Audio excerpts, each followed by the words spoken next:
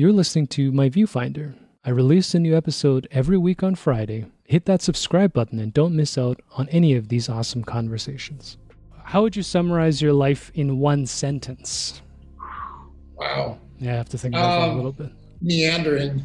Oh, one word. Yeah, that's awesome. Yeah, I don't know. I think, I'm just going to go with meandering. Well, hashtag it. It's great. My Viewfinder is a proud member of the Alberta Podcast Network, locally grown, community supported.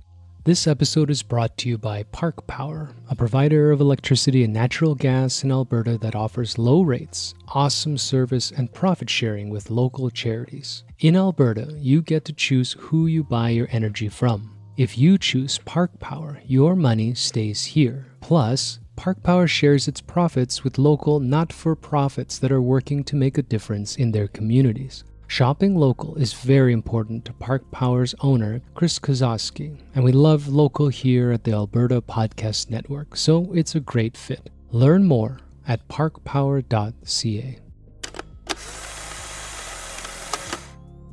Yeah, it's fascinating. Like photographs in particular, like videos are more fake and real because they show a sequence of what we believe motion and existence and perception to be. But yeah, like an image freezes, presumably, and then the viewer has to sit there and, hopefully they have to sit there, look at it, and think about it.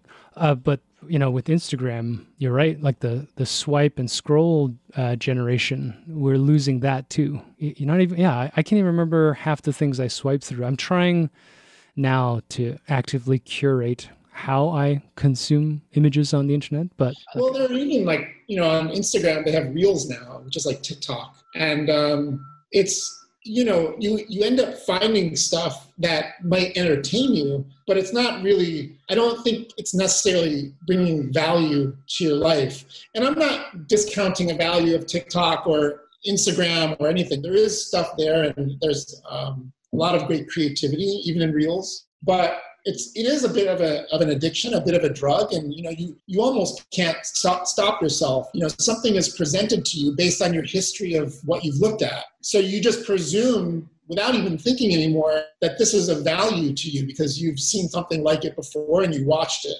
And I worry about my kids that way too. Like, can this stuff is meant to be? There's this new movie on Netflix, the social, what is it called? I only watched the first 10 minutes of it, but these technologies were designed to keep you in the same way I think as drugs are designed now, or just from their very nature can draw you in and not let you go. So it is a really fascinating time, and maybe going back to printing is a way to get away from that kind of pull. Can the printed photograph create something for people who might otherwise be just drawn into this virtual world? There's a thought between active participation and passive participation. I guess maybe the roadblock. So, for example, when I hang out with predominantly photographers, photo books and prints and framed images become important to them. But do you think? You've been in the printing industry for a while, but you're just kind of going in on your own with this endeavor of yours now. Is there an audience for physical objects outside of the photography circle? Yeah, I think so. It goes, it's not even just photographs printing, it's making things. There's a whole craft. That's what this bottle is back here. It's from a local brewery, and it's for basically bringing home a little bit of beer or whatever you want from the brewery, small batches.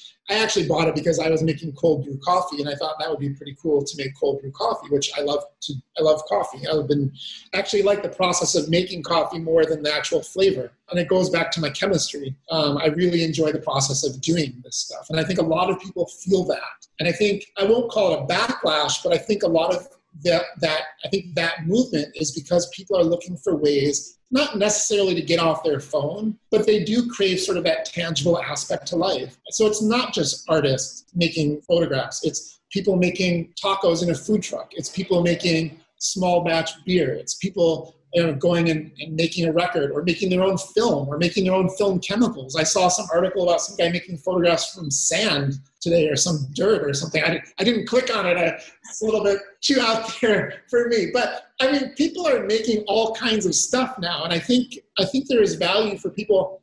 People love to look at photographs. I think it's a great gift for people. And I'm not just saying that because I want to print more for people. I think, especially with COVID, we're enclosed in our homes now. And, I think people are visiting IKEA and buying all kinds of furniture here and there, and they're working from home like I am. And this is an opportunity where, the printed media for our own walls or for a friend's wall or family member's wall, or if you make a book, these things I think have real value now that we're sort of in these enclosed spaces. Oh, Remember how many people were making bread 6 months ago? Apparently people still are making bread. I made my own sourdough too, because I was home, and it's an opportunity to sort of get your hands dirty and get in there. And I love the science of it, so that's part of my interest. But a lot of people aren't just interested in the science; they want to make something. I often characterize COVID as a value checking period, and it's interesting. I'm often accused of being a communist, but this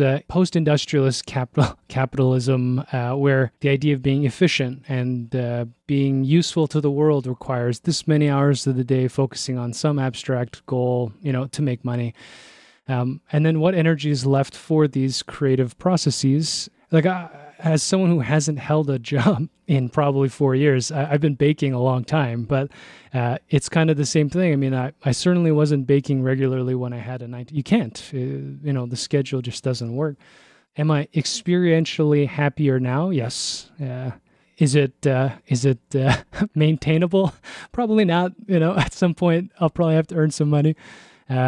But it's interesting how our lives kind of meander. I mean, if I look back on my life, I was cooking with my mom and my dad actually quite often as a teenager. And then when I started going to university, my first jobs were actually working in kitchens. Cooking is chemistry. So how much did that cooking with my parents lead into my career as a chemist? I worked for a pharmaceutical company. I worked for the Environmental Protection Agency for some years.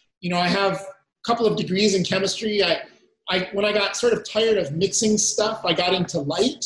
So I studied light spectroscopy, which is light writing. Definition is light writing. So that's when I started to get into sort of optics and lasers and seeing the world not with my own eyes, but with other tools. And then when I moved to Chicago, I started taking darkroom classes. So that cooking led me into the darkroom eventually, and then back into photography, and then back into printing where I'm making stuff. So for me, there's this pre-clear line of where I got started and where I am now. Now, that's not to say there aren't meanders if you think of a river. I mean, I'm certainly, oscillating between things, but the very base level is I was given this creativity, I think, from my parents or from, my early life, and I like to make things. And here I am. Yeah, I hope that when people listen to this, they won't think that if your kid bakes, they'll become a printer. But I think, just going very, very basically, it sounds like for whatever your experience as a child was, because that's always complex, just being an active participant in something informs how you choose what interests you, right? I mean, if you're at home and you can make whatever you cooked as a teenager, then you have to choose and opt for something that you want to do. There are many fields, but in this case, there's a field where you get to mix shit up, and then presumably it either explodes or it does, in the cartoonish way. And then all of the drudgery that comes with them, you got to learn a fucking lot of academic shit before you're allowed to dump things into a bottle. But there's enough of energy there for you to want to do it, because I didn't. No, but I mean, what you did, you were asked, you went into a discipline that forced you to think, that asked you to think, to evaluate the world.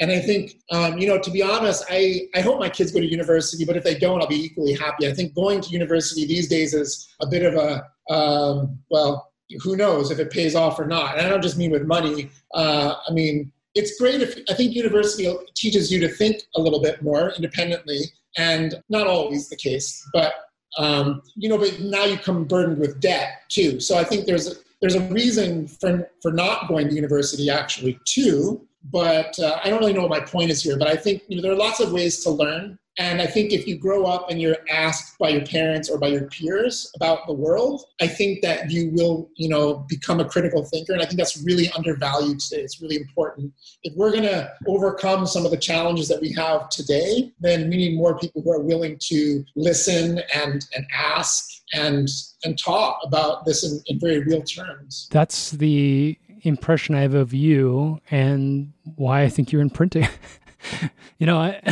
As much as I might ask questions, from a functional thing, teach myself Photoshop and all this stuff, I find printing in particular, it's like alchemy. There's something about it that even when it's explained to me, my wife used to work in sort of like for a commercial apparel company, but she worked in their marketing and printing. So she's certification in design, and she's worked with printers about this. So, she can tell me about paper types and paper weights. And I'm like, I didn't even know paper had a weight. I don't even understand what that means, right? But then on the fine art level, I've seen, what is that Japanese paper that looks like rice paper? Yeah, things that are textured, that are translucent. Printing on fabric now? Right. It's fascinating. And then it's not just you throw a piece of rice paper in your HP inkjet home printer. I mean, there's the technology to even have an ink that will stay on new mediums. That's, I don't know. Well, it's absolutely, printing is both a science and art. There's no question about it. I have tools that calibrate my monitor, and I have a tool that calibrates my printer. So I know my workflow is very good and clean, and I know that, what goes in essentially comes out, but it doesn't always come out. And, one of the concepts that lots of people need to hear is that, when you view a photograph on a screen versus when you view it on paper, it's not just that one's a screen and one's paper, it's the physics are literally different. With a screen, you have a transmission device. It's literally shining light at you.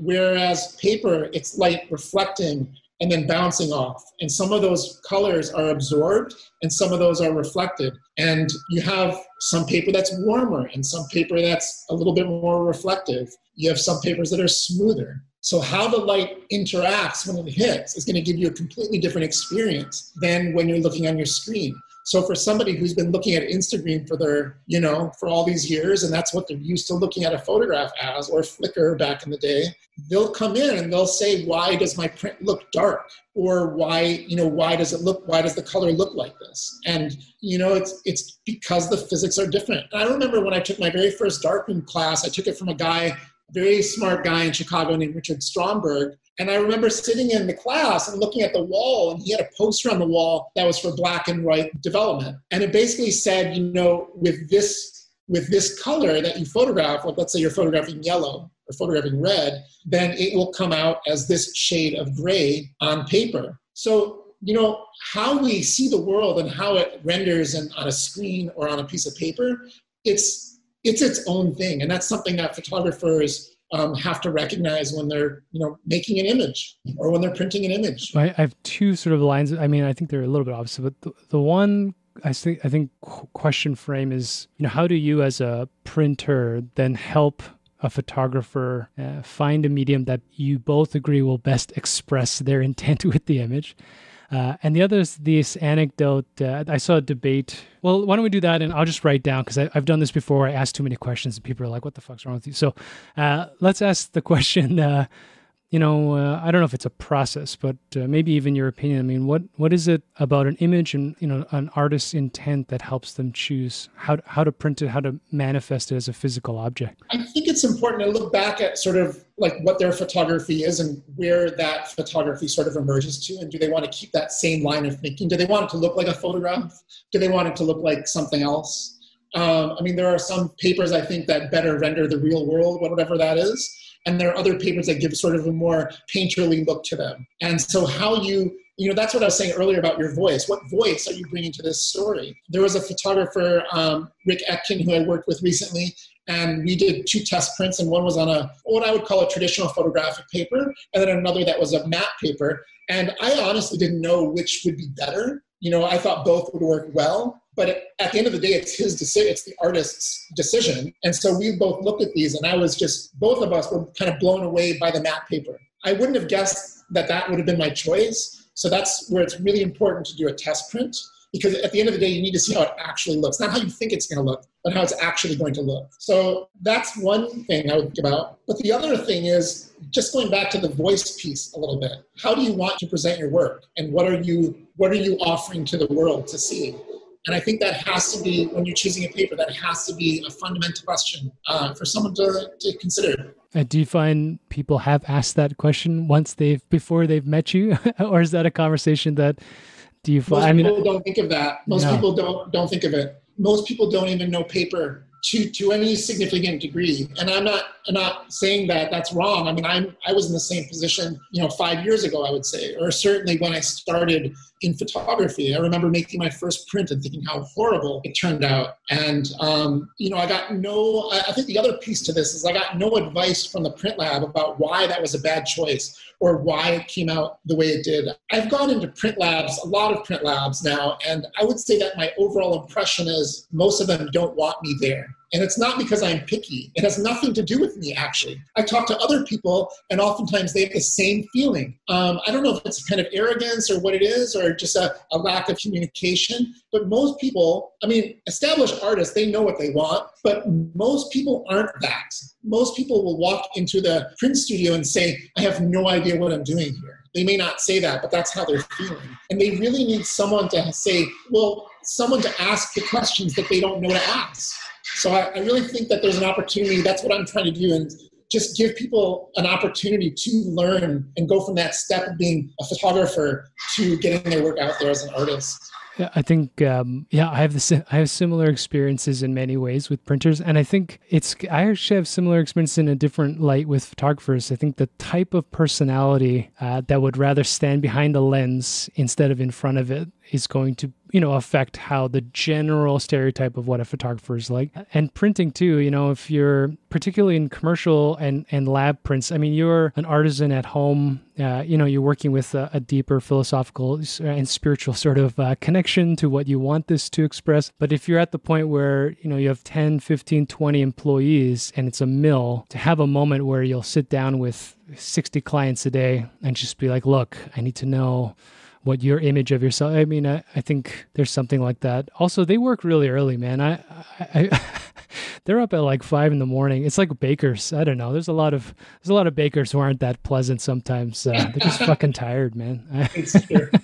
Getting to work at 3 a.m. or 2 a.m. Yeah, man. For their life, because of their passion for yeast. It's right. It's funny, when I first started working in a commercial print lab. And it was, I don't know how many images I would go through a day. I'd print probably, 1,000 photographs a day, maybe 1,500 on a busy day, maybe 2,000 during Christmas. I don't know. But I'm looking at like all of these photographs, and it's not fine art for the most part. Mostly it's just family snaps and whatever. But a lot of people don't understand aspect ratio even, which is like the length and the width of a photograph. And so I found myself having to like make decisions for people on cropping.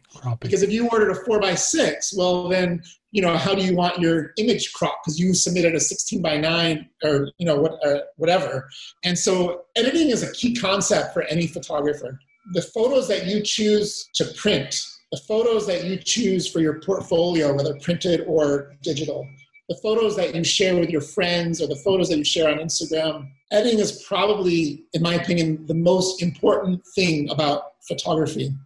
What you decide to show people. And, some people will come and say, hey, can you scan these 100 photographs? And I'm like, sure, quote is this amount of dollars. And then their jaw hits the floor because you don't need them all scanned. What are you doing with these? What do you need the highest resolution? How about we choose the best 15 because your project is this, we choose the best 15. And then it becomes, I can do that. So editing is one of these things that every photographer I think needs to know, especially when they go into the print side of things. You could argue that needs to happen in all social aspects, lately. Politicians posting on the internet, sharing your opinion. Yeah, what you say to people. Yeah, just overshare that. Yeah, take a step back, edit my 150 comments to one.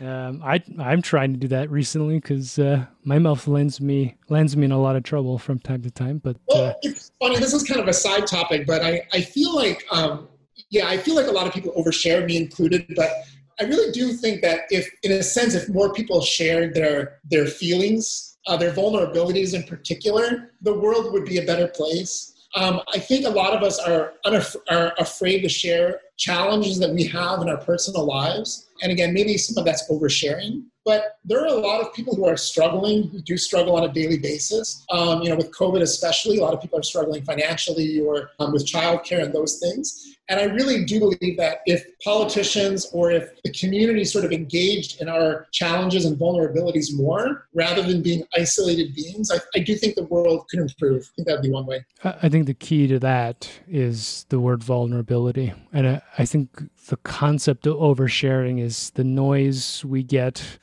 from, let's call it the veneers, the facades of people trying to, front and pretend that they're either doing okay or they're worse than they are. I mean, whatever the deeper psychological analyses are. But it's an idealism. I think to be able to expect people to lose that much fear. And it ties back to photography and printing. I mean, there's an element, I think, where like our friend, I wouldn't say it's fear, but he won't necessarily show the work that, let's say, you and I agree would look great in a gallery wall or somewhere in a public space.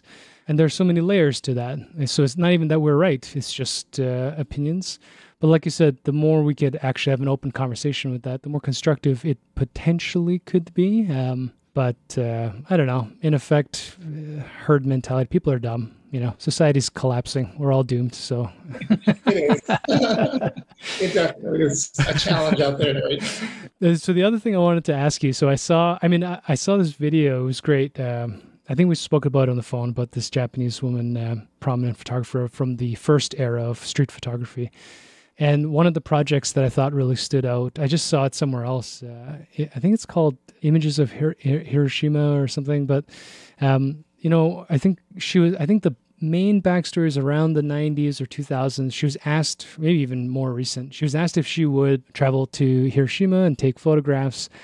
And her internal dialogue, she says in this interview, is like, I don't want to go because there are millions and millions of photographs of Hiroshima. But under being cajoled, she decided to go for 1 day or 2 days just to check it out.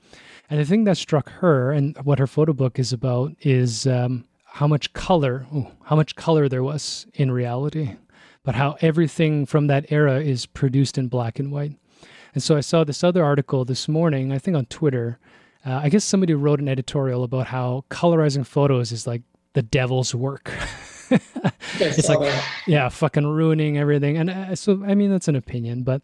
was that the same article that was saying you shouldn't be up-resing old photos? Right, yeah, that's right, yeah. You don't, because you're altering history, but... Yeah, right. So this thing, particularly as a printer, but also as a photographer, what is the relationship, let's say, with a physical print or the way it's depicted in the technology of the time? So in that era, either color film doesn't exist yet, or it's just so astronomically expensive that, all the journalists are using black and white. Is that more real than the, burnt red skirt that was left over after a nuclear bomb? I mean, I don't know. Well, yeah, I mean, at some point, should we be asking if the people who did cave drawings should have used more red pigment instead of black charcoal? I don't know. Bison don't look like this. I don't know. At the end of the day, it's a representation, and I don't think it's healthy for people who are let the artists do their things, right? I don't know. Is it really that damaging to up-res something? I mean, or to colorize something? I mean, I don't know. If something makes it more, maybe we shouldn't be making World War II movies. I don't know. Why not? Why? I mean, I just think it makes it more real, those things. At what point are you going to stop saying, not you, but as a society, what point are we going to say we shouldn't be doing those things? I mean, I think colorizing is fine. I mean, are you going to stop Anne Frank from writing her diary? I mean, it's her experience. an artist chooses to do something, let them have that experience and present it to the world. If people don't like it, they have an opportunity to say no. Yeah, I was having a discussion with some friends. We have this little thing called the Podcast Brunch Club. I don't know. I've got a podcast, as you know. This one woman, one of our friends, Jen, she had this great sort of side comment that what the world really needs is more citations. And so she was suggesting, for example, on Twitter, if you could tweet but actually list 3 citations, maybe it's color-coded. So it's like green, and then people's opinions would come out and like be red or blue. But in the same way, if your art is to up-res and colorize an old photo, or like this deep fake shit or whatever it is, if there's an asterisk and I, as the viewer, am allowed to decide whether I like it or not, I mean, I don't think there's a harm in it. There's a small moral line where, of misrepresentation and appropriation, but that happens anyways. It has nothing to do with upresing. Yeah, I think that's the thing. You can't control the internet, we know. You can't control life. It just happens. I mean, you can do things to prepare for the unknown. You can do things to make yourself in a better position. But at some point, things happen and you just have to deal with it. And so I don't think we're not going to control what people choose to post on Instagram. I do think that part about, using sort of the copyright aspect about using other people's work without permission, that is something that that is important to keep in mind. I know there's fair use. I've had my own work used without permission several times, even by a very prominent gallery, which is a whole other story. But I think we do need to be respectful to other people's work. But within the fair use idea, I don't see what would hold people back, especially for a document that might be 100 years old, has no copyright left, and it is what it is. I agree with you. I guess my I don't know is just trying to scale back and think about some of these things. Talking about getting old at the beginning. I mean, we're in 2020 and the idea of what is out of copyright has shifted so much that it's probably a lot of things that I grew up with now that are probably a lot looser than I'm even imagining right now. Yeah. I wonder if I noticed recently on my Samsung phone that now I can screen record.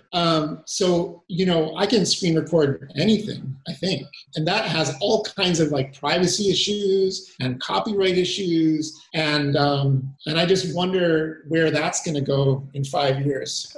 I know on the iMac, although mine's a 2011, so I don't know if it's just because it's old, but QuickTime, you can't record audio and video at the same time. Oh, interesting. For a screen cap. I've been thinking about how the word democracy and freedom have actually disappeared in their entitlements now. And I don't know where that leaves me, perhaps a totalitarian or something, but I've been kind of scared because I think, to be very judgmental, if I speak to an intelligible, seemingly well-read human being and we speak about what we think is an ideal, then yeah, we can imagine a utopian society where everybody has the best interests and we all act for the better good. But as history shows, that's impossible. It's funny because I keep hearing on the news these days, I think I've heard it 3 times this week, when they're talking about the leader of the free world. And I'm like, is he really, where does the free world come in anymore? Like, I understand why people used to say that. I'm not sure why people are still saying that. It's funny definitions and how they stick for a long time. That's one of the central tenets for this philosopher is that what happened after World War II is that photography became politicized. And instead of recording information, it became about messaging. And there's an intent that becomes ill because there's money and power involved, but I think it's meant to be benign. And so photography plays this weird role, in print or otherwise, of informing the rest of the world what to think. And I got into an argument about this too with my friend, but I think initially when they invented that first plate, nobody knew that it could change culture. We just wanted to see what a horse's feet look like at 1/60th of a second or whatever.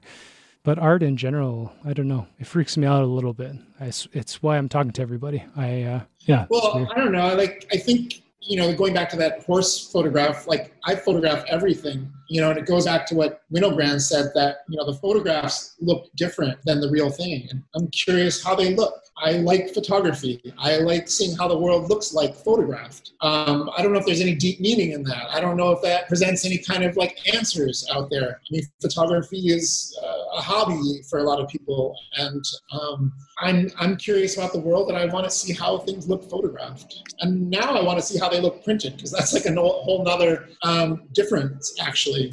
A natural evolution, I think, from a viewfinder to a page, right?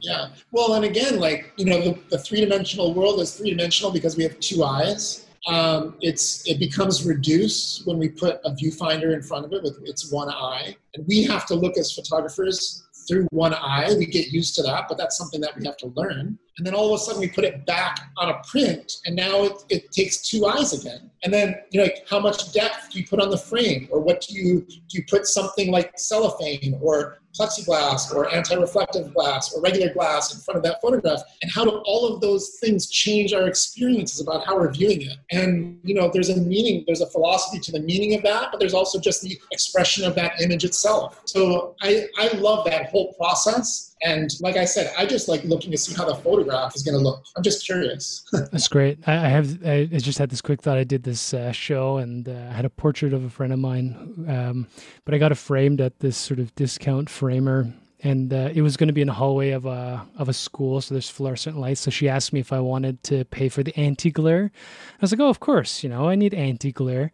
And the picture came out so fucking flat and dull because there's no glare, right? It's both sides, like it's refracting differently.